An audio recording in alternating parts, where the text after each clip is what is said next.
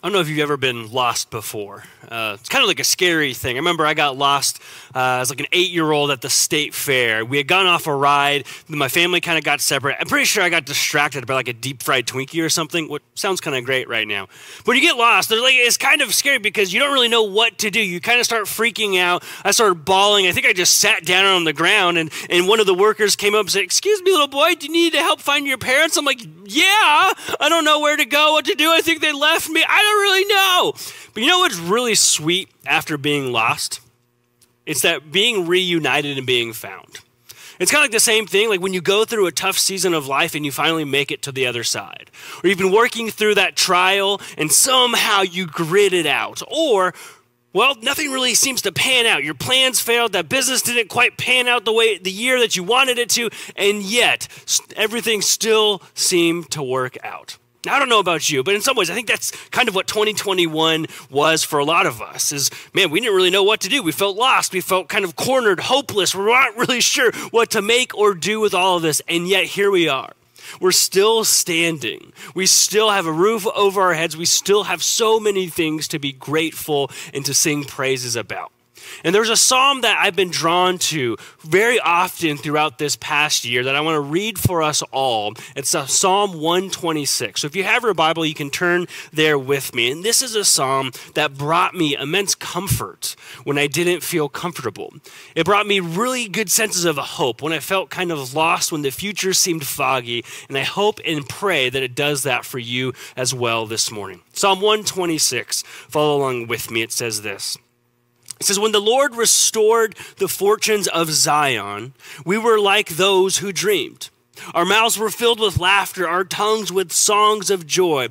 Then it was said among the nations, the Lord has done great things for them. The Lord has done great things for us, and we are filled with joy. Restore our fortunes, Lord, like the streams in the Negev. Those who sow with tears will reap with songs of joy. Those who go out weeping, carrying seed to sow, will return with songs of joy, carrying sheaves with them." I kind of see two big things here in this psalm. And the first thing is this, is that we go to God when life gets hard. When the fortunes, so to speak, have gotten lost on us, when our dreams have kind of crumbled, when life just seems a little bit too difficult, when we're not really sure if we can make it another day, take another step, when the way forward just seems kind of foggy, as believers, as disciples, we ought to turn and go and run into the arms of the Father. Now, if you're like me, you probably don't do that really super well. You might try to distract yourself with something over there. You might maybe find that new show and kind of binge it to distract your mind or what's really going on.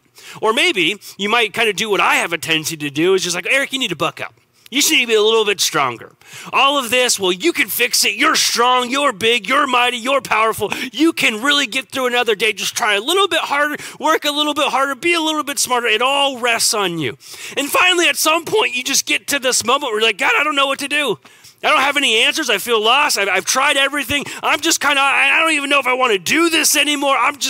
Everything just seems like it's in vain." And I think it's at that moment when God says, you get it now. Because in your weakness, my strength shines through.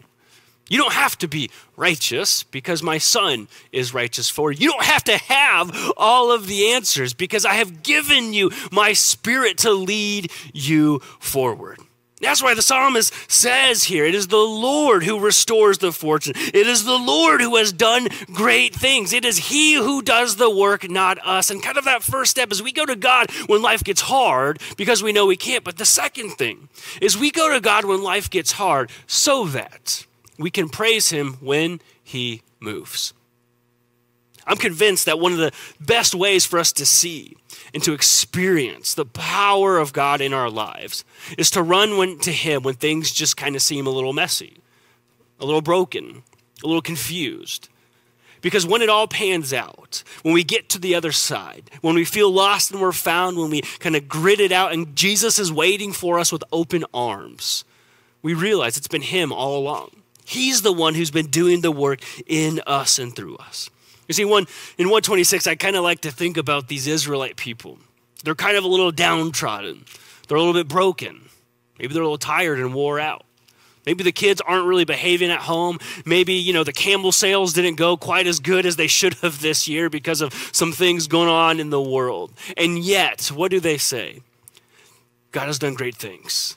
He turns our sorrow into joy. We will shout praises to his name. He has restored our fortune. The Lord has done great things.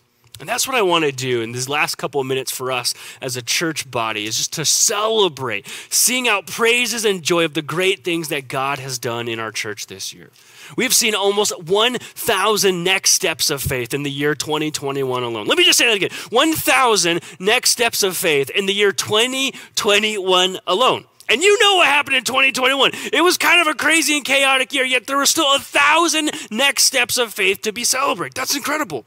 That well over $150,000, could be way more by now, has been given to mission partners both locally and abroad to help further the gospel and the kingdom of God. I believe that prayer has become even more central in the life of our church. Our elders are leading this charge to really say, man, God does nothing unless we begin to pray and start there. We're hearing stories of people finding community and faith for the first time, unsolicited stories of people coming up to myself or our staff saying, I don't know what's going on at this church. I've been here a few years, a few months, I'm new, but I definitely know that I can feel the Spirit is doing something incredible. I can't wait to see what happens next. First, I just want to say thank you. Thank you for your worship. Thank you for your commitment. Thank you for your giving. Thank you for your discipleship. Thank you for your heart for Jesus. Thank you for everything that you continue to do in order to help each other follow Jesus. So let me close with this word of encouragement for us all here this morning and in the year 2021. It's this, it's that God has done and will do even greater things through us. But remember, it's his doing. It's what he does through us. He is the one who makes our fortunes come to the surface. He is the one who has done great things. And if we remain faithful, if we remain obedient, if we remain led by his Spirit, centered on prayer and in his word, even greater things wait in store for us. We love you guys. We're thankful for you guys. We can't wait to be the church with you where we live, work, and play. And we'll see you next year. Thanks for joining us.